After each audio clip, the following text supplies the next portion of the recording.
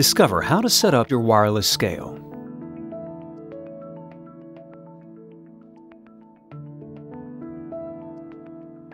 Pull the plastic tab underneath the scale. Press the pairing button for 2 seconds. Go into the Bluetooth settings of your smartphone.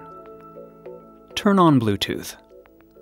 A device called Withings WS30 should appear. Tap on Withings WS30 and wait until your scale is paired. Go into the App Store and search for the Withings HealthMate app. Download and open the app.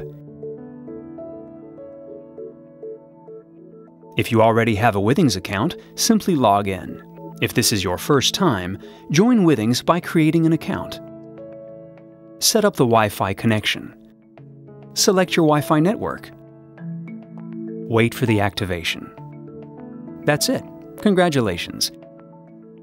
You have just set up your wireless scale.